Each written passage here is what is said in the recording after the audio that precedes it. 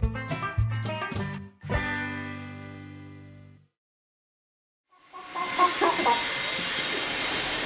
there and welcome to the Kunststoffschmiede here in Dresden, Germany. My name is Fritzi and today we're gonna show you a little tutorial on how you can make molds on your own for your own individual plastic products just from plexiglas. So let's get started. First you need an idea of the product you want to create. Here we chose a ruler.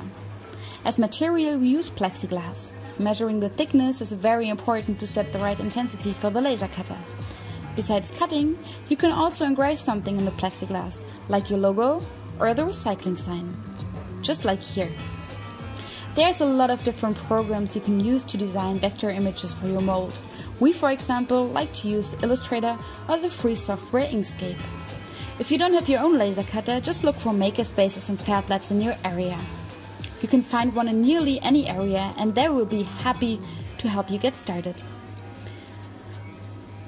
Since we plan to have a 3D mold in the end, we need to prepare more than just one layer.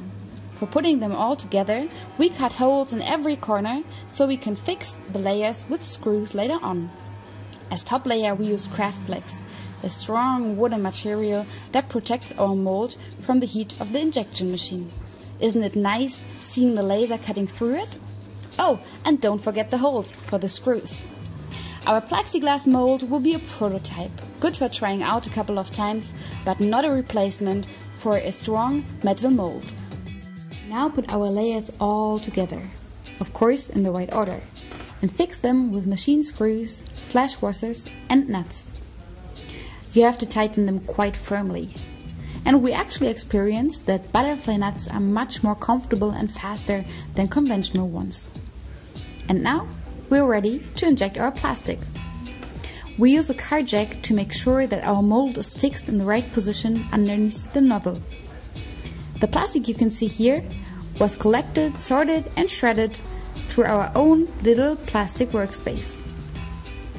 The injection machine melts the plastic pellets with heating elements and pushes the mixture into our little mold.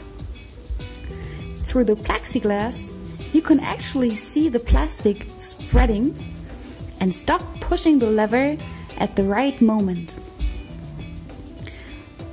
After injection, we recommend to press cold metal against the orifice to prevent the plastic from whirling.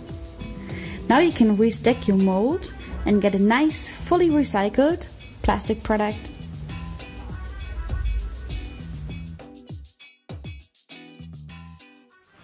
So guys, thank you so much for watching this video. I hope you learned a lot. And if you have any questions or ideas, just contact us. You find the link below. And have a nice day.